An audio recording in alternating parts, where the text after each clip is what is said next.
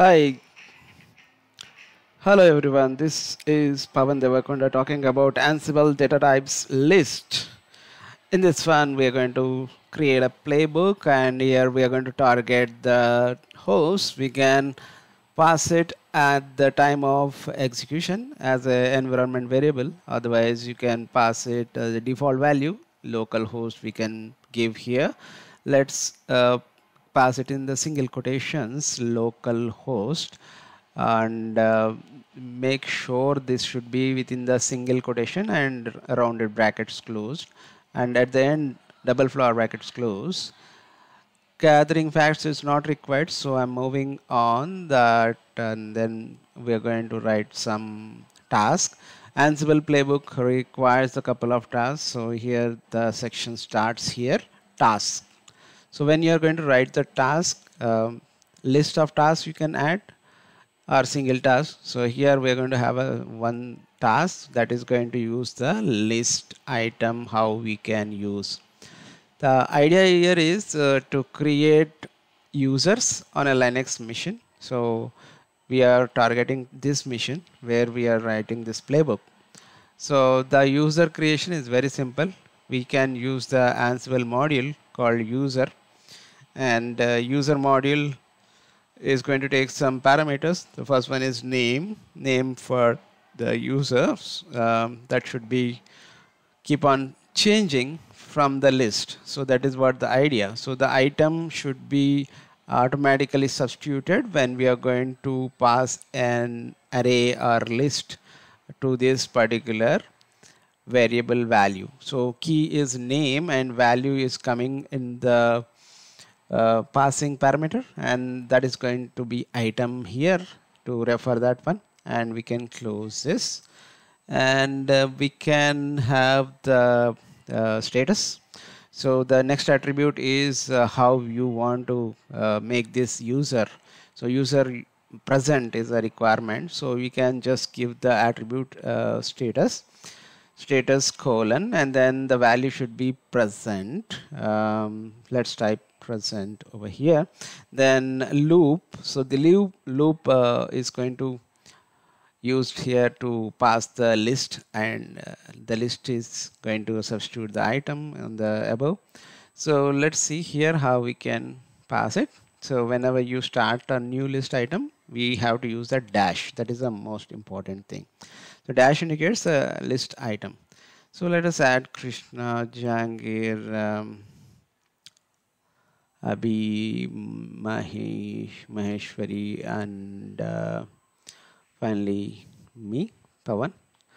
So these are the users. Totally 5 users we have in the list, and these are list items are going to be added to the current system, the Linux system.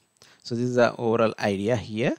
So let us go on, and yeah, here I think we need to enclose within the double quotes host.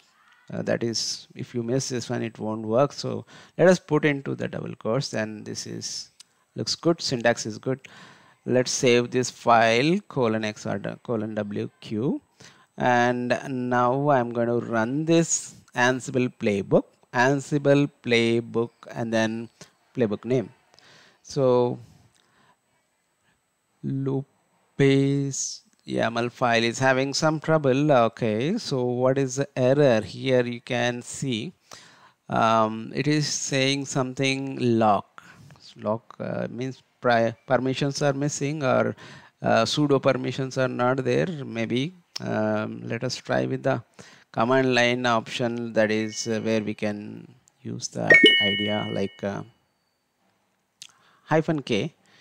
So when you use the -k, then it will use the become true for the execution of this Ansible playbook. Let us try that one. Oh, I think it is asking password. Let me enter the password for the Ansible user. Oh no, this is not working as expected. Then what is the next option? Okay, let us go into the playbook, and let's try that idea. New idea is become true. We want, then that should be added to the playbook on the top. So playbook beginning, we can add this one before the gather facts or after the gather facts, anything is fine. So become true is added here, and let us save it and run it again. Let us run it without -k, right? Okay.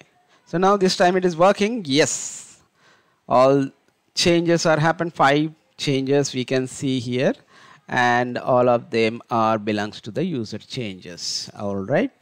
Let us see the password file, and you can see the last bottom, all the users just now added 5 users to this user list that is in the password. Is it funny, interesting?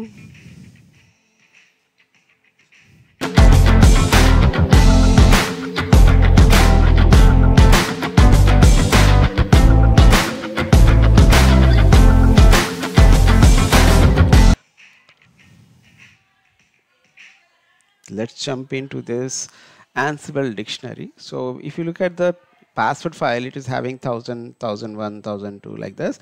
These are all user IDs, UIDs. So let us give the username and user ID also as per the requirements for the project. If you want to give a separate user IDs, then how we can modify? Let's go into the VI and edit this same file again, and let us see how. Yes, now this time the list we want to change that to a dictionary. That is the idea. So list converting to the dictionary, the playbook can be same playbook, same logic, but only thing the module is same. User module we are going to use here, but in place of that loop iterating with the list items, every item is going to work with the 2 things. One is username, another one with the user ID. So we'll modify accordingly, and let us create the users on the different target this time. So maybe we can target to the another machine where we have Linux machines available in the inventory. So let us add the name and then UID. So this is another item that is going to be added from the bottom list of items, which is going to have key and value. So dictionary structure is going to work with the key and value. So first one is name, second one is UID. So these are the things we want to add 2 items for each dictionary item. So Krishna is a one user. Is a name, that is a username, and let us define the value for Krishna user. The UID we want to add in the next line, and let us try that. UID colon, and we want to give the number as 5000. You can give any number. I'm just giving the standard 4-digit number. So it is not restricting, or yeah, so we can go with the any options, right? The structure is same. Your name and UIDs should be added for all the users, and then how that is going to pass it to the user module, that is already we defined above, and we are just setting up the items, the list of key value pairs, and that will be a dictionary, right? So creation of dictionary is very simple. We are directly passing to this loop, and loop is accessing that dictionary items, item dot that particular key, and that key whenever you referring, that is going to get the value of that what you have defined in the right side in the bottom. All right, all done, and we have all the 5 users dictionary is ready. So save this file, and let's try that execution.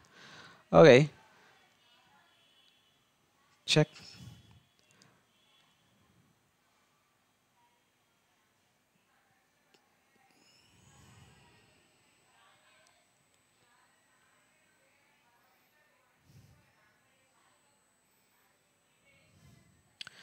Now let us execute the Ansible playbook, Ansible-playbook, and give the name of the playbook, and then this is the dictionary. So we are going to pass the target as other remote node here. So -e is going to pass it as an environment variable.